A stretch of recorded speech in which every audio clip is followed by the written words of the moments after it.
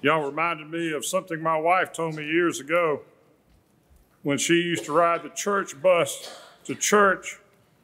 She had a bus driver. His name was Happy Jack Fell.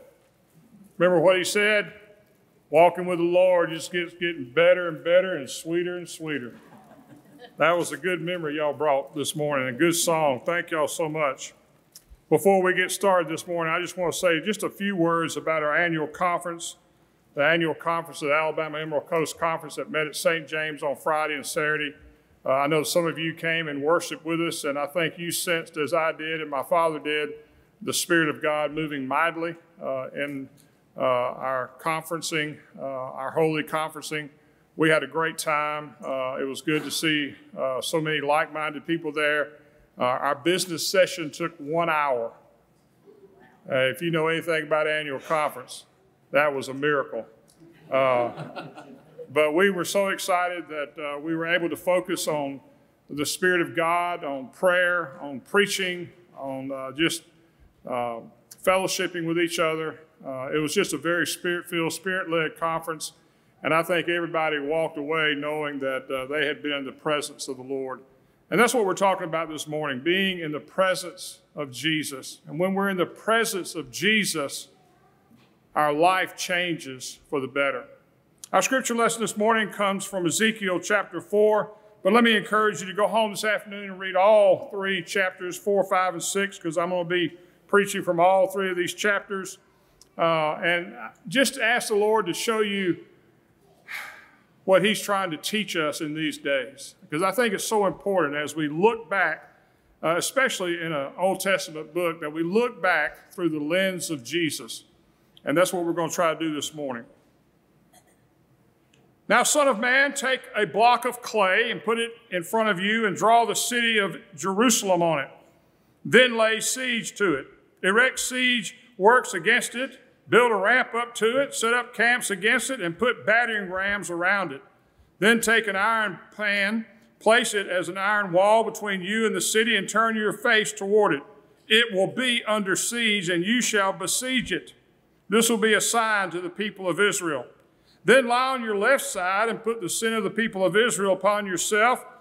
You are to bear their sin for the number of days you lie on your side. I have assigned you the same number of days as the years of their sin. So for 390 days you will bear the sin of the people of Israel. After you finish this, lie down again, this time on your right side, and bear the sin of the people of Judah. I have assigned you 40 days, a day for each year. Turn your face toward the siege of Jerusalem, and with bared arm prophesy against it. I will tie you up with ropes so that you cannot turn from one side to the other until you have finished the days of your siege. May God bless the reading and the hearing of his word this morning. Now this morning, for a few minutes, we're going to talk about our sin. We rarely, if ever, feel the full weight of our sin. I think one of the main reasons is that we don't spend a lot of time thinking about it. And we also have a lot of distractions in our life. We're busy people. And we seldom take the time to focus on the ugliness of our sin in the sight of God. We often fail to appreciate the depth and darkness of our sin because we fail to understand God's view of sin. And we mistakenly believe his grace means he's soft. And after you read chapters 4, 5, and 6 in Ezekiel, you won't think that any longer. In fact, Paul reminds us, shall we go on sinning so that grace may increase? And he says, by no means.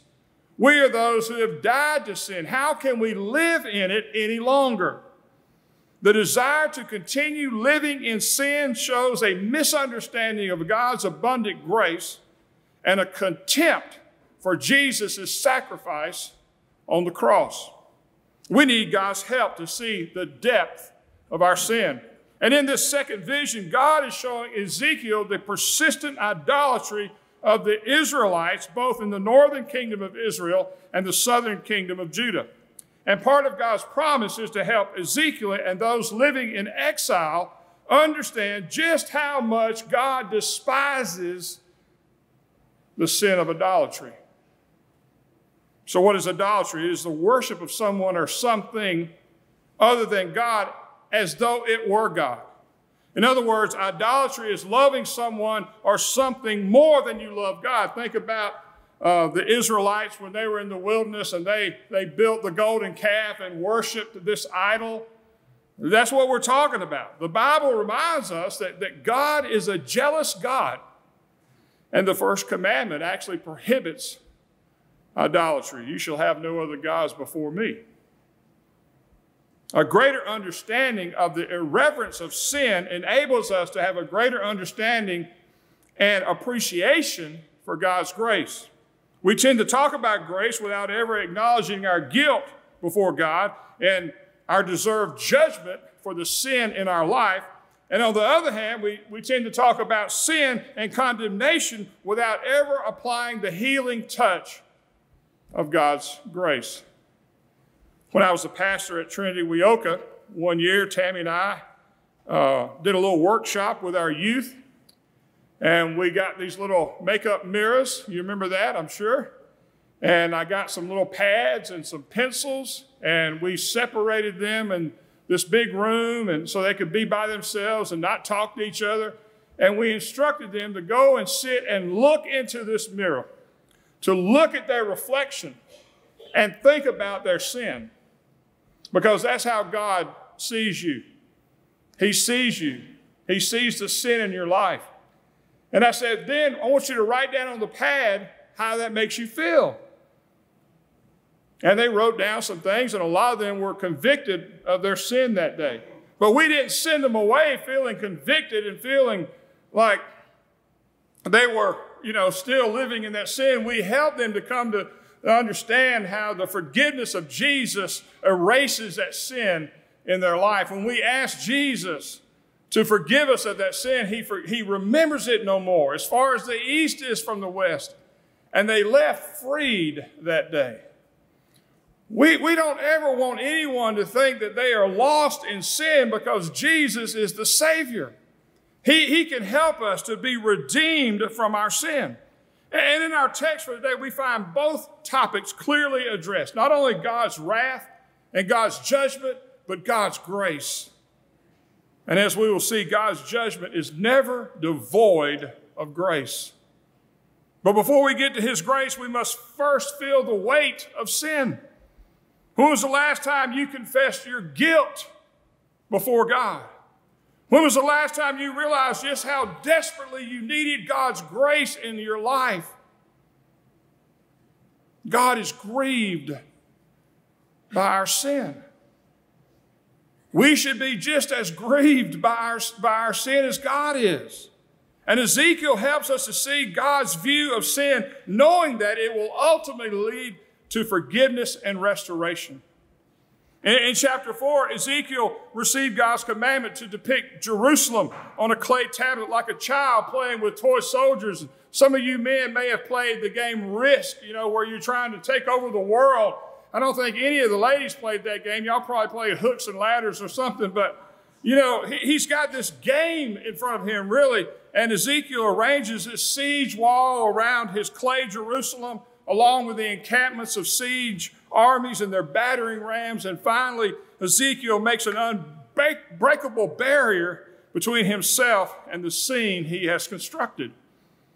And this barrier symbolized the wall that stood between God and the sinful Jewish nation, so that God could no longer look upon them with approval and blessing. This was a sure sign that God would not intervene in the destruction of Jerusalem, and His judgment was coming. In other words, our sin separates us from God and His protection. That's what really Ezekiel is trying to help the people of Israel who are living in exile understand. And then God asked Ezekiel to do something even more bizarre. God commanded him to enact another sign related to judgment against Israel. He said, lay on one side and lay the iniquity of the nation of Israel on your other side, and then turn over and lay on your other side and lay the iniquity of Judah on that side for as many years as they have sinned against me. You see, God was emphasizing his point to the Israelites that they had sinned against him and he had judged them and his punishment is forthcoming. God says this, because you defile my sanctuary with all your vile images and detestable practices, I will withdraw my favor and I will not look on you with pity or spare you. He was just as concerned about the way they behaved as he was the idols that they were worshiping. He's just as concerned about the way we behave as well. In other words, God gave them over to the sinful desires of their heart. They exchanged the truth about God for a lie and worshiped and served created things rather than the Creator. And chapter 5 begins with a fourth sign. He says, use a sharp sword as a barber's razor. In other words, he took a stone and he sharpened this sword until it was as sharp as a razor. And then God instructed him to cut off the hair on his head and the hair on his face. And shaving his hair was a sign of mourning and a sign of great disgrace. The hair of the priest was a mark of his consecration to God's service. So everyone who saw Ezekiel would have understood the symbolism. But in chapter 6, thank God for chapter 6, we see God's grace. God tells Ezekiel, but I will save some, a remnant. Then those who escape will remember me, how I have grieved by their adulterous hearts and which have turned away from me, and by their eyes which have lusted after their idols.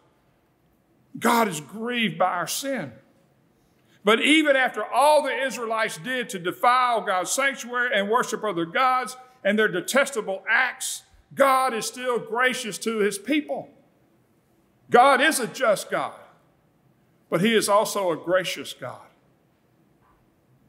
So why did God ask Ezekiel to do all these bizarre things?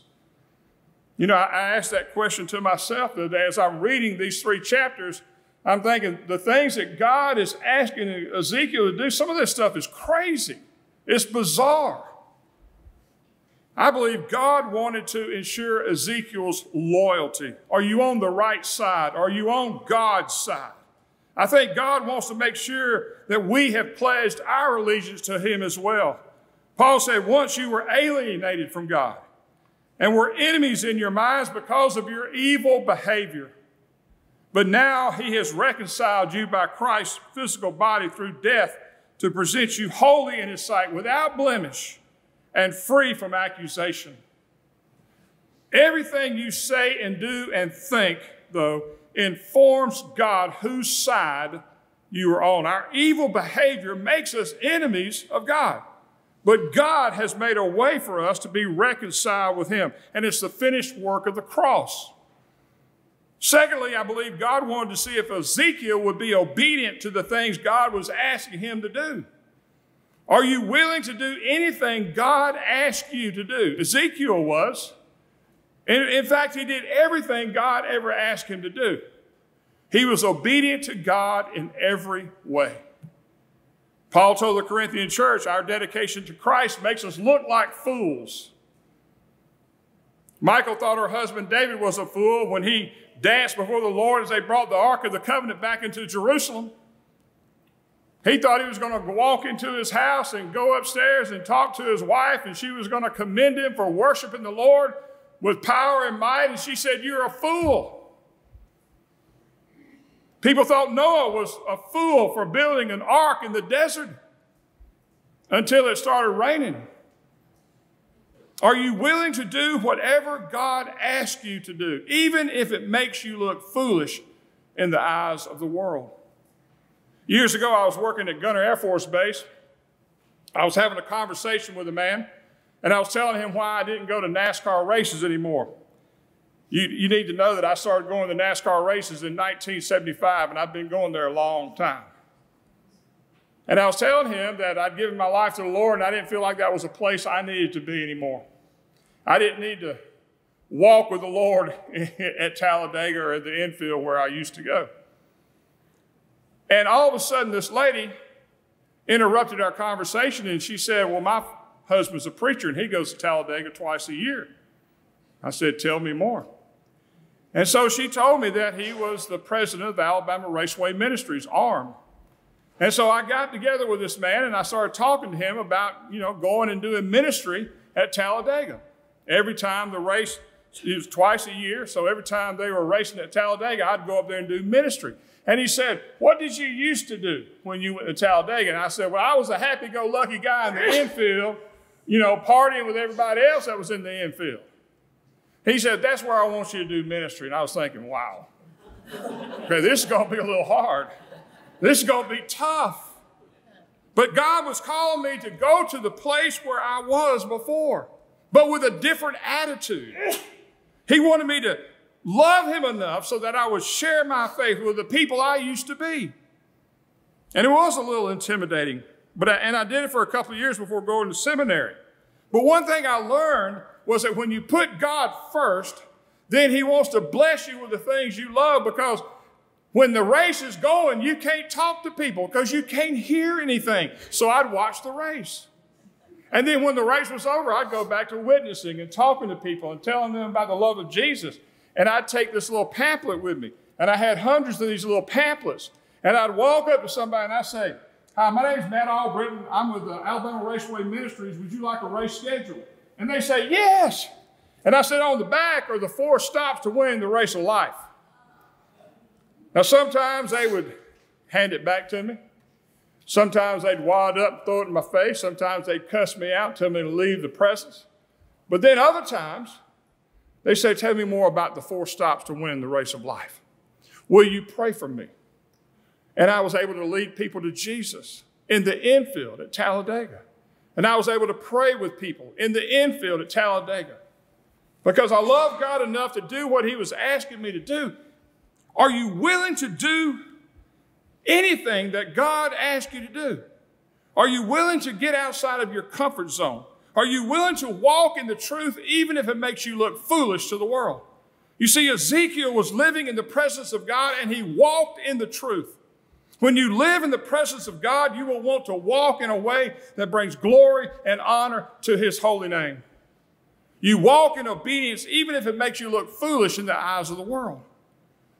And if you are living in the presence of Jesus, then you will walk in the truth. But the Christian walk is not something we do 1 or 2 hours on Sunday morning. Being a Christian is a full-time occupation. As we are told by Paul in Colossians 3, whatever you do, work at it with all your heart as working for the Lord, not for people. It is for the Lord Jesus Christ who you serve. To walk is to go. Jesus said, go, therefore, and make disciples. It's an action. It's what we do. It's the journey we take. It's the progress that we make. It's the going. It's the being. It's the doing. Paul encourages us to walk in the finished work of Jesus.